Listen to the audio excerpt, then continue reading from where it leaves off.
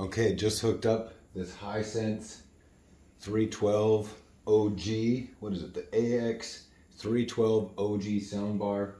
And we're going to test it out here with the ROKU TV. So it looks like it's already recognized this type of soundbar. You can see on the screen. Please use your existing ROKU TV remote for setup. You won't need your soundbar remote. So here's the soundbar remote. Get rid of that thing. We'll just hit continue. Let it connect to the soundbar. Mostly we want to get the sound test out of this thing, let you hear how the subwoofer sounds, hear how the soundbar itself sounds, and see what different sound modes are available within the Roku platform. Fast TV starts turned on, so it'll let everything work while you flip it on. Okay. Sounds like it's pretty loud. I'm going to turn it down now. Nice, I'm liking it already. Roku cinematic sound. What? This may have been a better choice than I thought. Holy cow, sounds great already. Oh, I didn't know I was going to do this. What?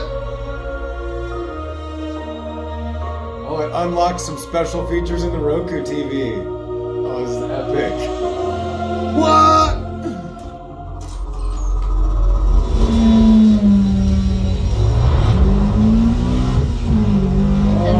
Sick. This is like Forza Horizon. Heck yeah.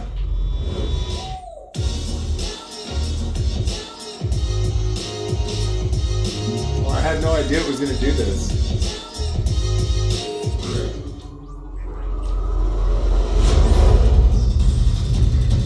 Gators, look out.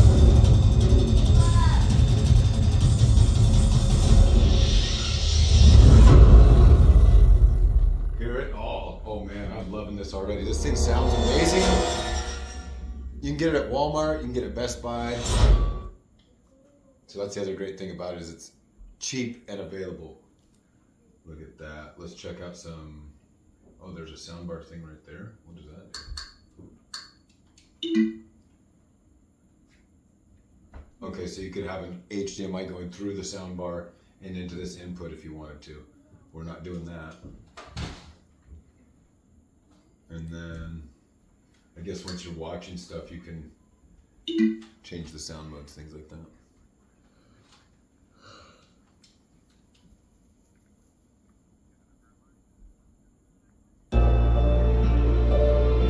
Let's make sure we don't show anything copyrighted so our video doesn't get taken down.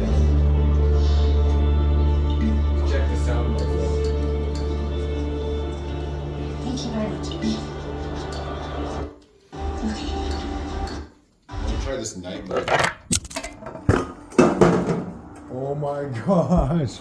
Look what just happened. You knocked over everything, dude. I guess the video's over. No, Bottom line. Just Bottom line. rehearsal, I guess. Mom, stop. This thing's awesome. It was a hit.